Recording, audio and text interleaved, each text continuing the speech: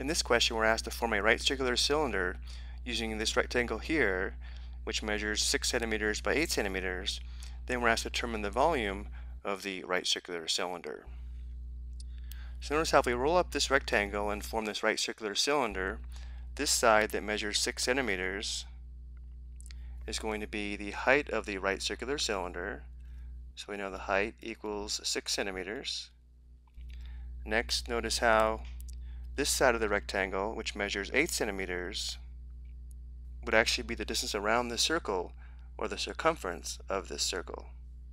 The volume of a right circular cylinder is equal to pi r squared h, where r is the radius and h is the height.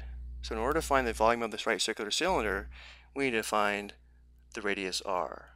To do this, we'll be using the circumference formula for a circle, where the circumference of a circle C is equal to 2 pi r, or if we want, pi times d, where r is the radius and d is the diameter, but because the volume formula involves r not d, we'll just use the formula C equals 2 pi r.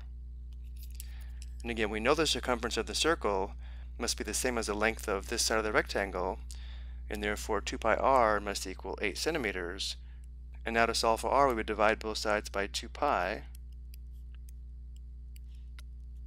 Simplifying, we have r equals 8 divided by 2 is equal to 4, so the radius r is equal to 4 divided by pi. So now we know the radius r is equal to 4 divided by pi centimeters. We can determine the volume of the right circular cylinder.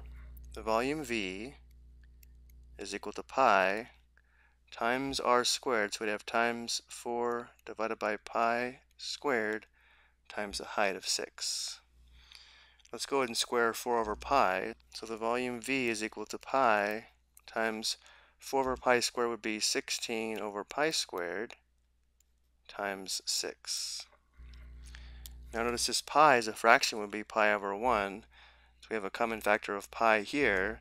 So one factor of pi is going to simplify out. So this pi simplifies to 1.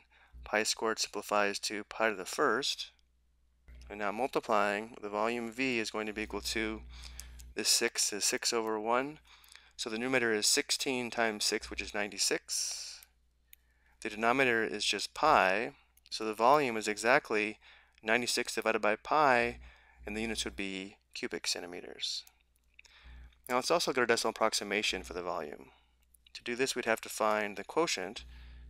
So using the calculator, we'd have 96 divided by pi,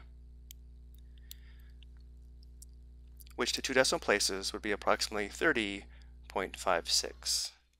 So the volume is approximately 30.56 cubic centimeters. I hope you found this helpful.